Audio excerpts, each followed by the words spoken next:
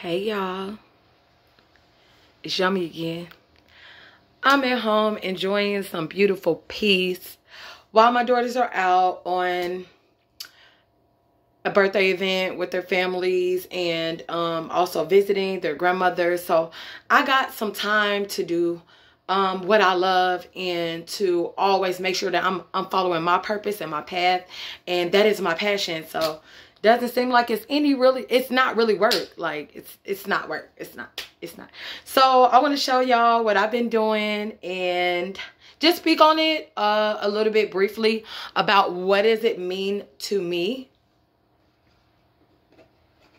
Okay, here is my altar that I'm creating, that I'm painting. Okay, it's beautiful, gold and black. I want to make sure this bottom portion here has already been covered twice, so I'm fine with that. It's just this side and also the inside I want to cover. I'm very familiar with altars. From about 6 months to a year ago, I have received a lot of miracles coming into my life.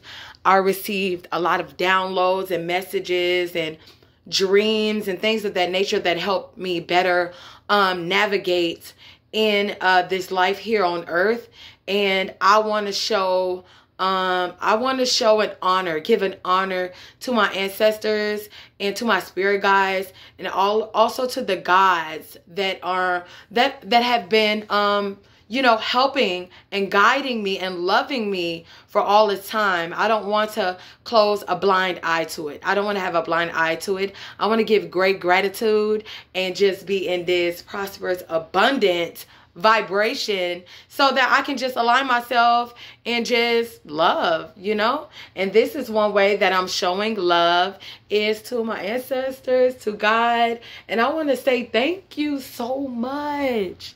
Thank you. I can't wait till they see it after I'm done, y'all. Because as soon as I'm done, I want to show y'all it.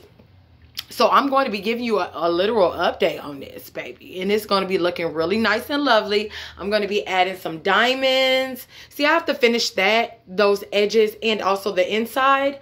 I'm going to be having pictures of loved ones and just things that mean a lot to me and that I honor. I hope this video like resonated for you and get you to want to like research altars and research, you know, your ancestors and your connection to them and the angels.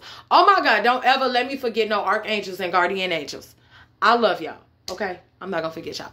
Okay, well, let me get finished with my painting. I'm gonna give an update on my altar, and I wanna see what do you guys think. Okay, bye.